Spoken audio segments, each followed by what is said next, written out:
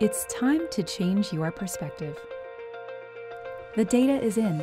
It's time to rethink what you thought you knew about sutures and the risk of surgical site infection. The evidence is clear.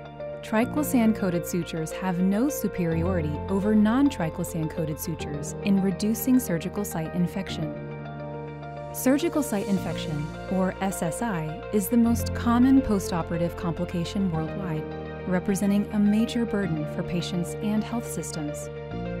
Spanning 3 continents, 54 hospitals, and randomizing 5,788 patients, the FALCON trial is the first global surgical trial to test measures to reduce surgical site infection following abdominal surgery with a skin incision of 5 centimeters or greater.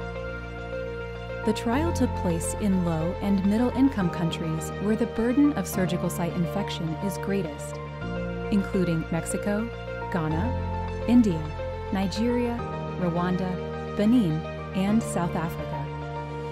This 2x2 trial assessed if skin preparation method or suture choice would reduce SSI at 30 days post-surgery by equally comparing each randomized group in either clean contaminated or contaminated dirty abdominal wounds. Eligible patients were randomized at the individual level. The overall results of the FALCON trial were clear. In the clean contaminated stratum, there was no evidence of a difference in the risk of SSI with triclosan-coated sutures versus non-triclosan-coated sutures.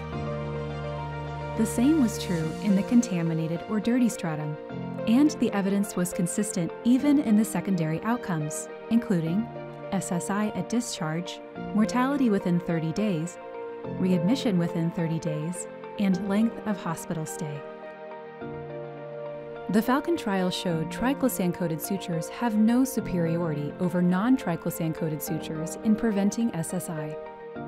This new data makes a compelling case for changing your perspective on sutures and the risk of SSI.